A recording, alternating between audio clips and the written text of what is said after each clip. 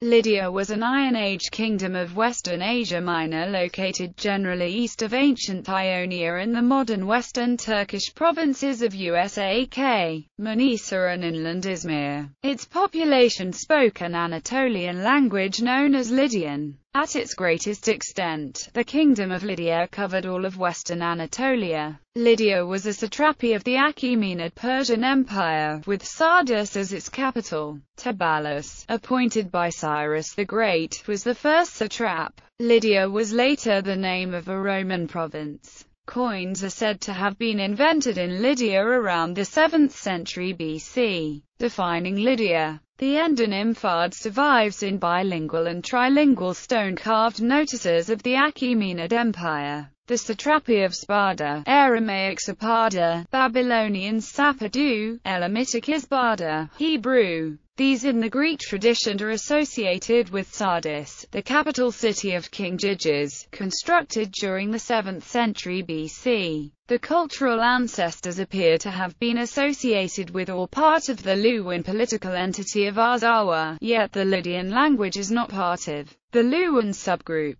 An Etruscan-Lydian association has long been a subject of conjecture. The Greek historian Herodotus stated that the Etruscans came from Lydia, repeated in Virgil's epic poem the Aeneid, and Etruscan-like language was found on the Lemnos stela from the Aegean Sea island of Lemnos. However, recent decipherment of Lydian and its classification as an Anatolian language mean that Etruscan and Lydian were not even part of the same language family. Nevertheless, a recent genetic study of likely Etruscan descendants in Tuscany found strong similarities with individuals in western Anatolia. Geography. The boundaries of historical Lydia varied across the centuries. It was bounded first by Mysia, Caria, Phrygia and coastal Ionia. Later, the military power of Alyattes II and Croesus expanded Lydia, which, with its capital at Sardis, controlled all Asia Minor west of the river Halys, except Lycia. Lydia never again shrank back into its original dimensions. After the Persian conquest, the river Meander was regarded as its southern boundary, and during Imperial Roman times Lydia comprised the country between Mysia and Caria on the one side and Phrygia and the Aegean Sea on the other. Language. The Lydian language was an Indo-European language in the Anatolian language family, related to Luwian and Hittite. It used many prefixes and grammatical particles. Lydian finally became extinct during the 1st century BC. History. Early history. Meonia and Lydia. Lydia developed as a Neo-Hittite kingdom after the decline of the Hittite Empire in the 12th century BC. In Hittite times, the name for the region had been Arzawa. It was a Luwian-speaking area. According to Greek source, the original name of the Lydian kingdom was Maeonia, or Meonia. Homer refers to the inhabitants of Lydia as Maeones. Homer describes their capital not as Sardis but as Hyde. Hyde may have been the name of the district in which Sardis was located.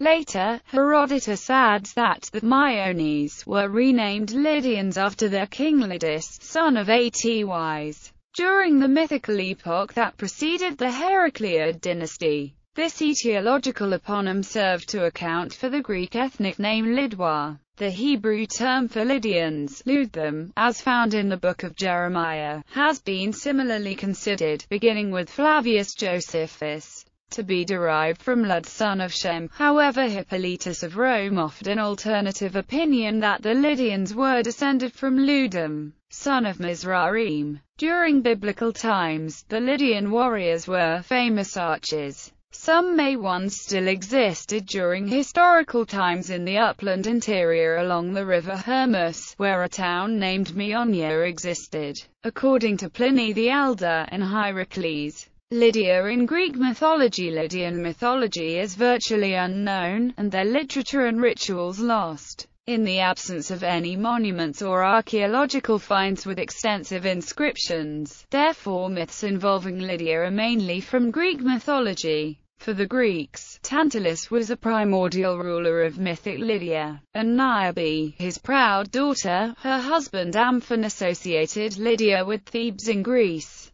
and through Pelops. The line of Tantalus was part of the founding myths of Mycenae's second dynasty. In Greek myth, Lydia was also the origin place of the double axe, the Labrys. Omphale, daughter of the river Iadanos, was a ruler of Lydia, whom Heracles was required to serve for a time. His adventures in Lydia are the adventures of a Greek hero in a peripheral and foreign land. During his stay, Heracles enslaved the Etones, killed Celeus who forced passers-by to hoe his vineyard, slew the serpent of the river Sangarios and captured the Simian tricksters, the Cercopes. Accounts tell of at least one son born to Omphale and Heracles. Diodorus Siculus and Ovid mention a son Lamos, while Pseudo-Apollodorus gives the name Age-Laws, and Pausanias names Ticinus son of Heracles by the Lydian woman. All three heroic ancestors indicate a Lydian dynasty claiming Heracles as their ancestor. Herodotus refers to a Heraclid dynasty of kings who ruled Lydia, yet were perhaps not descended from Omphale. He also mentions the recurring legend that the Etruscan civilization was founded by colonists from Lydia led by Tyrrhenus, brother of Lydius. However, Dionysius of Halicarnassus was skeptical of this story, indicating that the Etruscan language and customs were known to be totally dissimilar to those of the Lydians. Later chronographers also ignored Herodotus's statement that Agrian was the first to be a king, and included Alcaeus, Belus, and Ninus in their list of kings of Lydia. Strabo makes Atys, father of Lydus and Tyrrhenus, to be a descendant of Heracles and Omphale. All other accounts name Atys, Lydus, and Tyrrhenus as being among the pre-Heraclid kings of Lydia. The gold deposits in the river Pactolus that were the source of the proverbial wealth of Croesus were said to have been left there when the legendary king Midas of Phrygia washed away the Midas touch in its waters. In Euripides' tragedy The Baccha, Dionysus, while he is maintaining his human disguise, declares his country to be Lydia. First coinage. According to Herodotus, the Lydians were the first people to use gold and silver coins and the first to establish retail shops in permanent locations. It is not known, however, whether Herodotus meant that the Lydians were the first to use coins of pure gold and pure silver or the first precious metal coins in general. Despite this ambiguity, this statement of Herodotus is one of the pieces of evidence often cited in behalf of the argument that Lydians invented coinage, at least in the West, even though the first coins were neither gold nor silver but an alloy of the two. The dating of these first stamped coins is one of the most frequently debated topics of ancient numismatics, with dates ranging from 700 BC to 550 BC. But the most common opinion is that they were minted at or near the beginning of the reign of King Alyattes, who ruled Lydia c. 610–550 BC. The first coins were made of electrum, an alloy of gold and silver that occurs naturally but that was further debased by the Lydians with added silver and copper.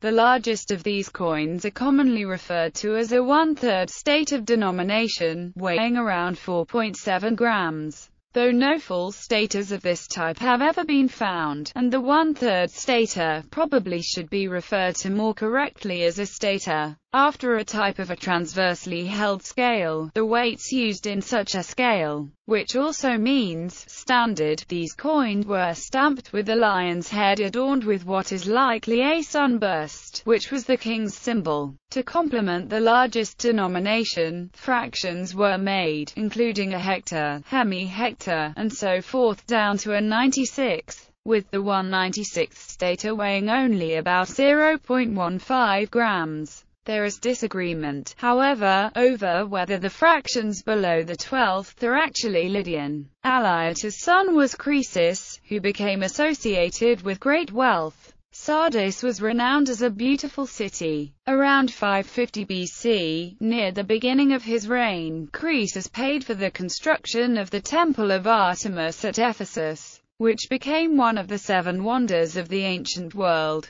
Croesus was defeated in battle by Cyrus II of Persia in 546 BC, with the Lydian kingdom losing its autonomy and becoming a Persian satrapy. Autochthonous dynasties. Lydia was ruled by three dynasties. Attaids, Heraclids. According to Herodotus, the Heraclids ruled for 22 generations during the period from 1185 BC, lasting for 505 years. Alyattes was the king of Lydia in 776 BC. The last king of this dynasty was Myrsilos or Candaules. Candaules, after ruling for 17 years, he was assassinated by his former friend Gyges, who succeeded him on the throne of Lydia. Memnad Gyges, called Gugu of Ludu in Assyrian inscriptions, once established on the throne. Gyges devoted himself to consolidating his kingdom and making it a military power. The capital was relocated from Hy to Sardis.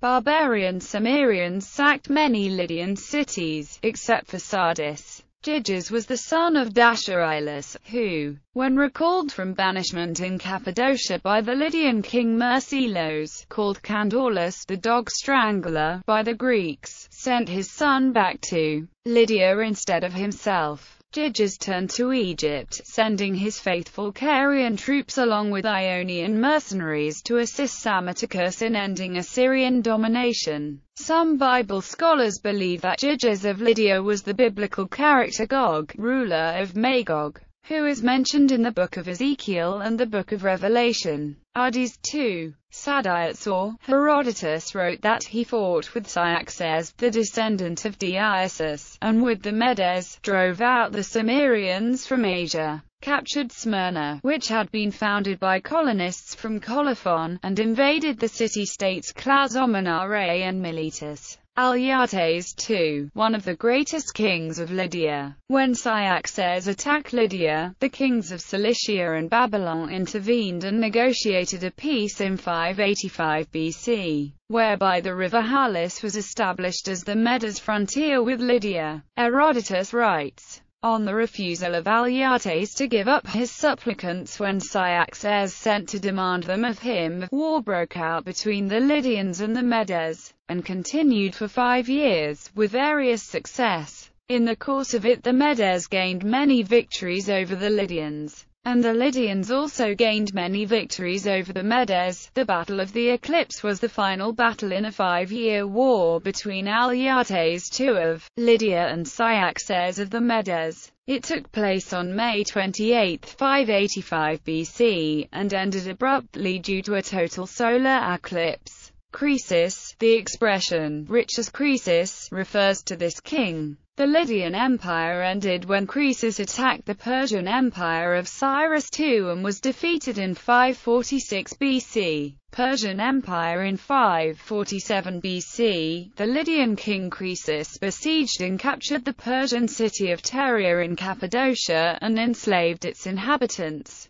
The Persian king Cyrus the Great marched with his army against the Lydians. The Battle of Pteria resulted in a stalemate, thus forcing the Lydians to retreat to their capital city of Sardis. Some months later, the Persian and Lydian kings met at the Battle of Thymbra. Cyrus won and captured the capital city of Sardis by 546 BC. Hellenistic Empire. Lydia remained a satrapy after Persia's conquest by the Macedonian king Alexander III of Macedon. When Alexander's empire ended after his death, Lydia was possessed by the major Asian Diadoche dynasty, the Seleucids. And when it was unable to maintain its territory in Asia Minor, Lydia was acquired by the Attalid dynasty of Pergamum. Its last king avoided the spoils and ravage of a Roman war of conquest by leaving the realm by testament to the Roman Empire, Roman province of Asia. When the Romans entered the capital Sardis in 133 BC, Lydia, as the other western parts of the Attalid legacy, became part of the province of Asia, a very rich Roman province, worthy of a governor with the high rank of proconsul. The whole west of Asia Minor had Jewish colonies very early, and Christianity was also soon present there. Acts of the Apostles 16:14-15 mentions the baptism of a merchant woman called Lydia, from Thyatira, known as Lydia of Thyatira, in what had once been the satrapy of Lydia. Christianity spread rapidly during the 3rd century AD, based on the nearby Exarchate of Ephesus. Roman province of Lydia under the Tetrarchy reform of Emperor Diocletian in 296 AD,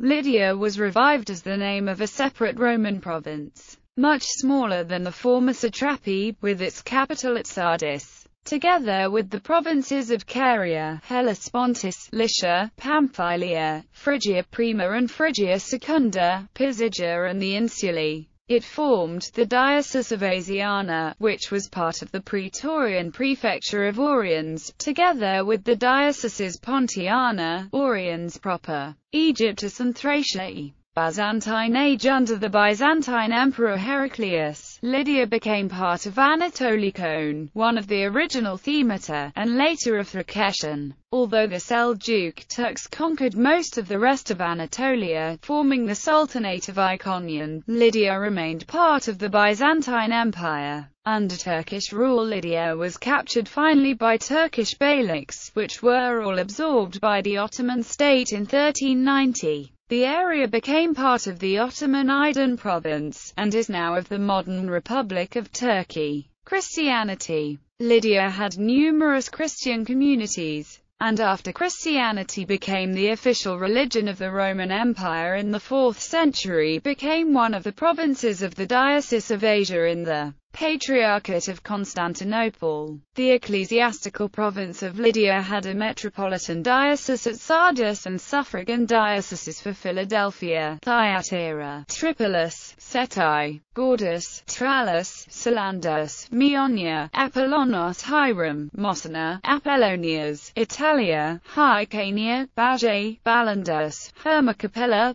Hieris Caesarea, Acrasis, Dalda, Stratonicia, Sarasa, Gabala, Satala, Aureliopolis and Helenopolis. Bishops from the various dioceses of Lydia were well represented at the Council of Nicaea in 325 and at the later ecumenical councils. Episcopal sees. Ancient episcopal sees of the late Roman province of Lydia listed in the Annuario Pontifico as titular sees: Acrasis, Apollonies, Apollonos Hieron, Italian Lydia, Aureliopolis in Lydia, Bagus, Blaundus, Cornus, Sirasa, Daldus, Gordas, Hermocapellia, Hieris Caesarea, Hypipa, Hyrcanus, Lipara, Mesotimolis, Mosina, Philadelphia in Lydia, Seatai, Sala, Sardes, Metropolitan Archbishopric, Sartala in Lydia, Salandus,